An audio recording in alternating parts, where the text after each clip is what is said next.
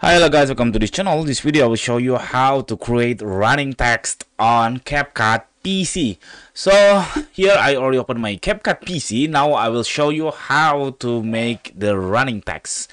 So here as usual, you already know, obviously you just adding text. I'm right here right now I'm showing you the very simple text, and then I add the lorem ipsum, something like that.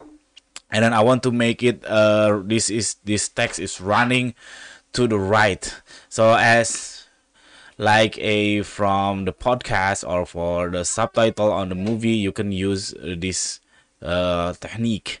So first I will go to the most left of this text, and then I will add keyframe on this second. So on the 0 second I will add keyframe. Just follow on the right tab here. You can add keyframe by clicking on this position and size. Just click this add keyframe on this rectangle icon. See, I have my keyframe, and then I will go to the last second, which means this is for 3 seconds I set. So I go to that second, and then I will add another keyframe. See, then I will move this text alongside the line into the right, the final end, or the most right on this screen. Just wait. It's still some. Okay, this is the last text. Oops, like this. And then I will try to play the video for you. See, now it is too fast, so what you have to do, you just like this, and then you can move the keyframe.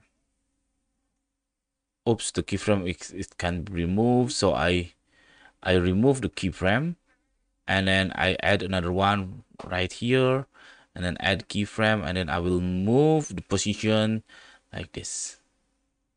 So I will try, like, for example, oops, wait.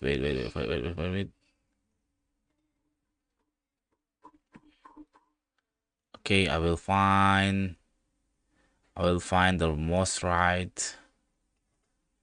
Wait for me, wait. Don't go anywhere. See, let's try. It's still too fast, so you can reduce your text, or you can do you can adjust the speed and so on by using that technique. Okay, that's it. This very simple tutorial. If you think this content is helpful for you, you can click thanks on down below. We will really appreciate that. Thank you. Bye bye.